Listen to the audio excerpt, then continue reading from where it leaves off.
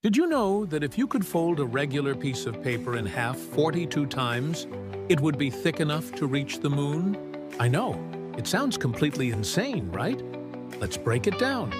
One fold, it's twice as thick. Two folds, 4 times as thick. See where this is going? This isn't just simple addition. It's exponential growth, and it gets crazy fast. After just 23 folds, your paper stack would be a kilometer high, taller than the world's tallest building. By the 30th fold, you'd be in space.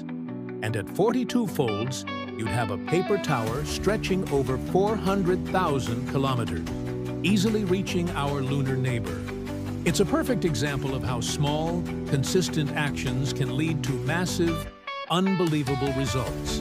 Mind blown. If you enjoyed this little dose of wonder, smash that like button, share it with a friend, and subscribe for more amazing facts. Thanks for watching.